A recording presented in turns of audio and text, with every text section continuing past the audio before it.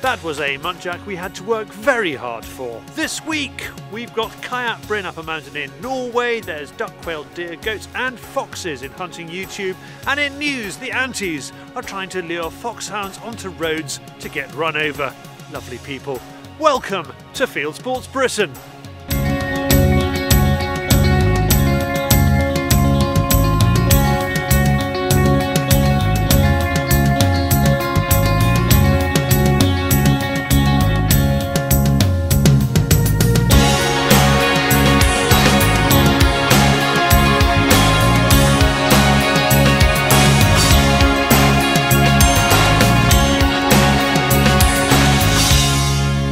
Newton's third law of roe stalking: for every buck you see at the start of the buck season, there's an equal and opposite doe you will see at the end of the season, and that's about now.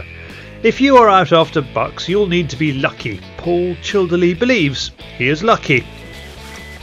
Tonight's the night. Come on, shut the doors, get on with it. We are stalking a small private estate in Gloucestershire. It is stuffed with deer. Honestly, look at any film we have made with Paul over the last 6 years and you will see buck after buck. But today, you're not going to believe this, they are all, and I mean all, does. So much so that the outing runs into days.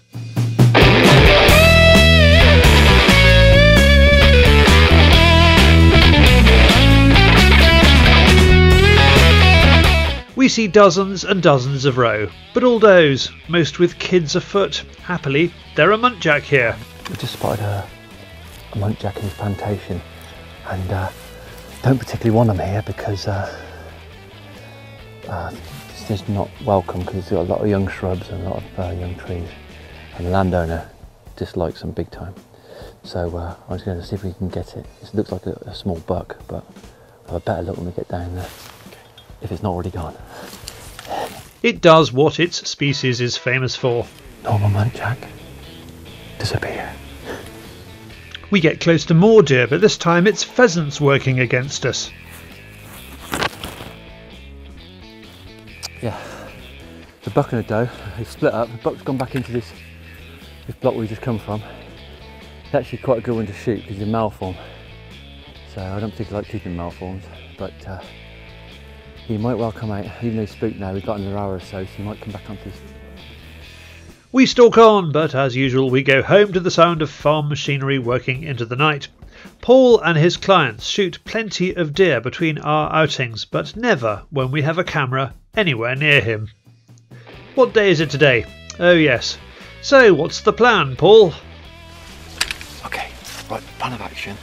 We're going to have wind's coming in from the east, and we're right in the heart of the wood at the moment. So what we're going to do, we get down this track here, push right round to the far side of the block of woodland, and then come back up. And this is where the story gets amazing, because it actually goes according to Paul's plan. Plan went to plan. There was a muntjac down on the left hand side. As you said. Yeah, he's actually on the right hand side. Allowed. Yeah, nice little buck actually. So yeah, perfect. You didn't have long to have a look. How do you know what he's like that quickly? I don't know, I suppose just years of just seeing them, I suppose. Obviously see them every day back in Bedfordshire, so you just, yeah, estimate. I don't know how good he is, but I'd say he's, you know, see whites that much. He's not a medal, but he's a little rep, so be good. With a deer on the deck, all previous stalking outings are forgiven. You're probably thinking, I don't want to go stalking with Paul, but you should. Say this for him, he won't give up. Visit childerleysporting.co.uk. Well done, Paul. That was extremely hard work. Now, if only he'd returned a better man, but he didn't. It's David with the Fieldsports Channel News Stump.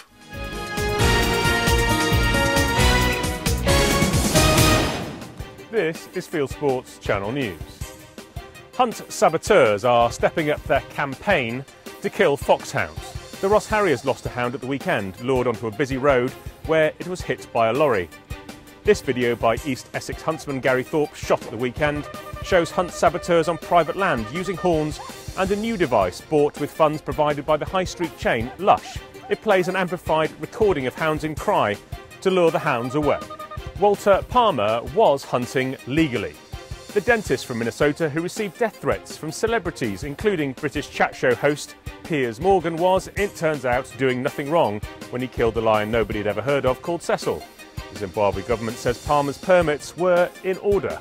An Australian man who got lost on a hunting trip survived by eating ants. 62-year-old Reg Fogarty left a car driven by his brother in pursuit of a camel he was hunting in the Great Victoria Desert in Western Australia state, but didn't return. His brother alerted authorities and eventually police trackers found him 9 miles from where he disappeared. Botswana is beginning to regret its hunting ban. A feature article in the New York Times says that lions and elephants are raiding villages in rural Botswana. Since Botswana banned trophy hunting 2 years ago, remote communities have been at the mercy of growing numbers of wild animals that are hurting livelihoods and driving terrified villagers into their homes at dusk. The hunting ban means a drop in income and locals are learning to hate animals again, leading to more wildlife poaching and poisoning incidents. And finally, the Antilles have done something that British game farmers approve of. Threats by Antilles have made Brittany ferries ban the carriage of day-old pheasant chicks from France to the UK. Many British shoots buy their pheasants in France because they're cheaper. Shooting organisations have asked the ferry company to review its decision. You are now up to date with Fieldsports Channel News. Stuck in the stories, fishing for facts.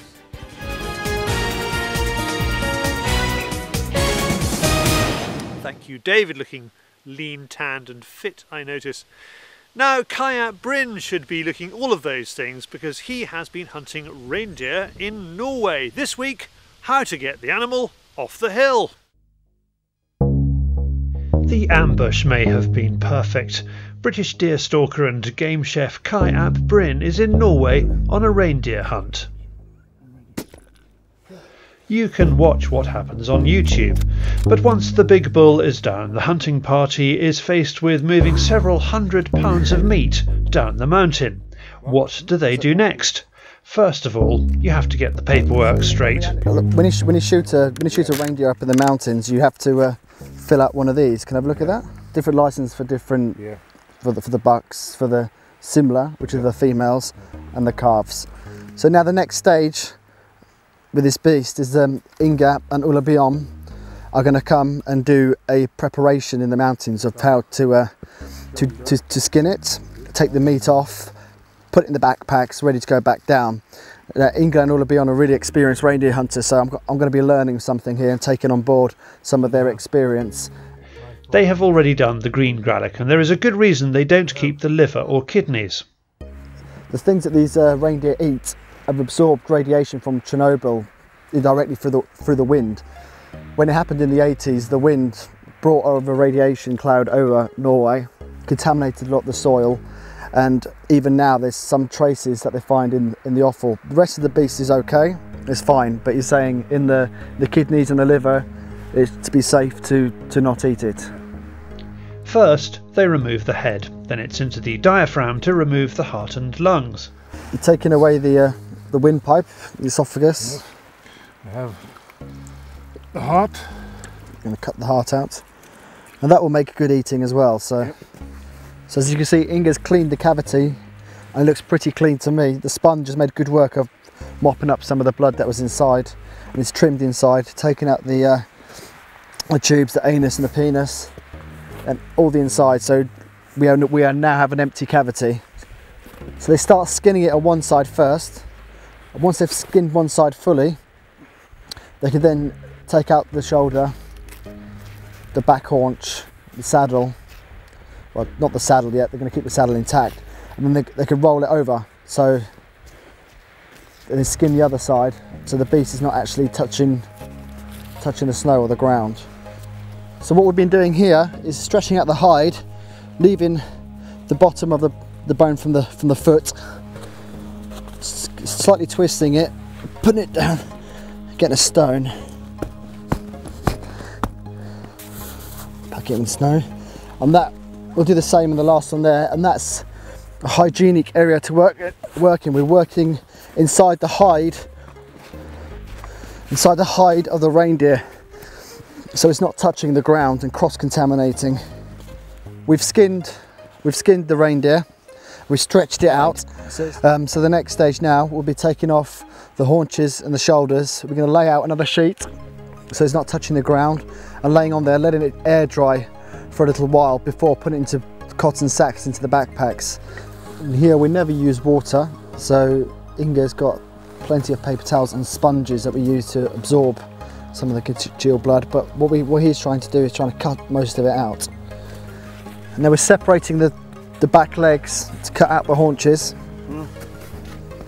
We have the neck, really, really heavy. Really surprised how heavy. It's a big, thick neck. Just gonna pop this. And there we have it. The whole animal butchered.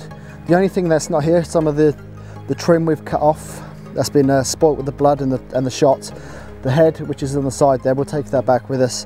But all the other pieces are here and on the bone. So you've got the ribs, you've got the saddle, still got the fillets and the loins.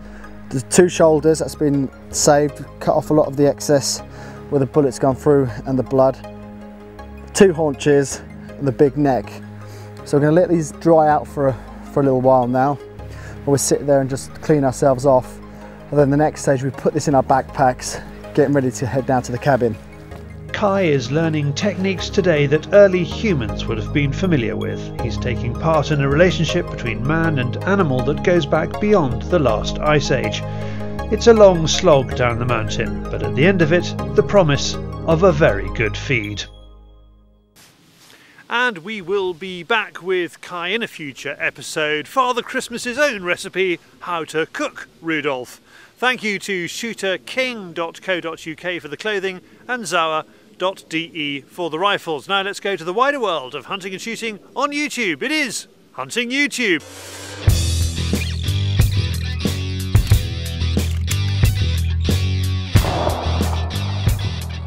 This is Hunting YouTube, which aims to show the best hunting and shooting videos that YouTube has to offer. This is beautiful. We have waited a long time for a new film by Norwegian filmmaker Jonas Breda, and here it is, several kinds of fox calling with expert Tor Ola Deli. British sporting agent AthenaSporting.com is quail shooting in Romania, a good value short trip in the late summer that fits in nicely before the main game shooting season starts. Viewer Jim sends in this video which shows that mink have a use other than as quarry for mink hounds and as part of Ivana Trump's coat. This American is using a mink to catch rats in a public park. Trophy Pursuit has its new episode out. The white-tailed deer hunting channel includes Brayton Hurley after a buck called Kmart. Back in Europe, and Rostalker is after woodland red deer at the end of this year's rut. He already has a stag, but since it does not quite fill the freezer, he is after a young beast. Ulrich Orskov says he has a new channel coming out in December, and here is a bow hunting trailer. He's after goats with a recurve bow. Slade NW shows off one of its favourite duck hunting outings from last season on a small pond in the backwaters of a large river, covered with ducks. And finally, it's comedy from YouTube that's actually not unfunny. One of the big hitting channels, Dude Perfect, has a romp through hunting stereotypes. See if you can recognise yourself. I'm in there. That's it for this week. If you have a YouTube film you would like us to pop into the weekly top 8, send it in via YouTube or email me the link, charlie@fieldsportschannel.tv.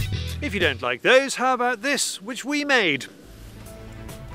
Airheads this week follows the fortunes of Jamie Chandler, the air gunner with no hands, as he helps a playground rid itself of the rabbits that are nibbling its wires. Meanwhile, Kai is back showing his technique for fast shooting.